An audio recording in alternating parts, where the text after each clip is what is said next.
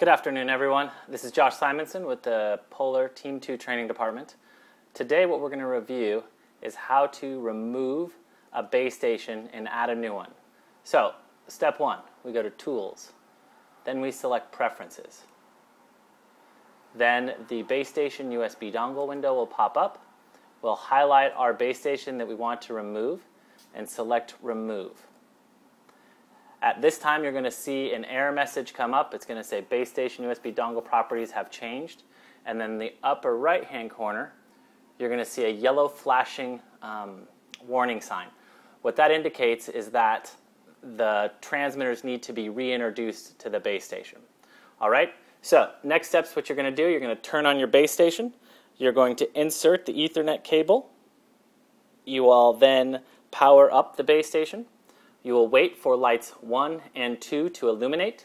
As soon as they illuminate, you can see here how my base station number has changed now to 03215086. So this means the new base station has been added. All right? So what I'm going to do next is now click on Transmitters.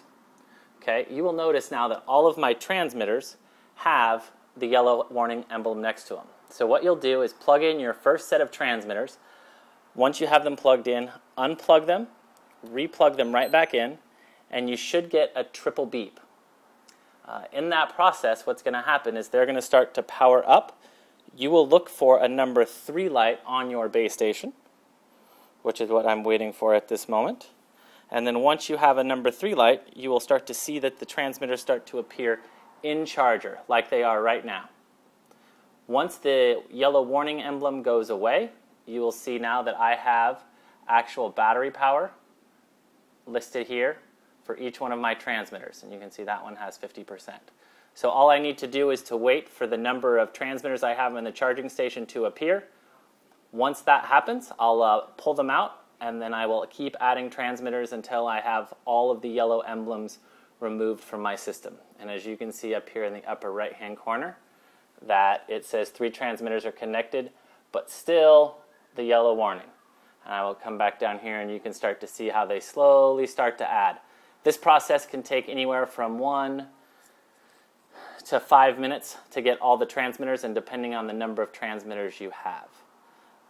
If you have any questions, please reach out. Josh Simonson or josh.simonson at polarfi or josh.simonson at polarusa.com. Thanks, and have a great day.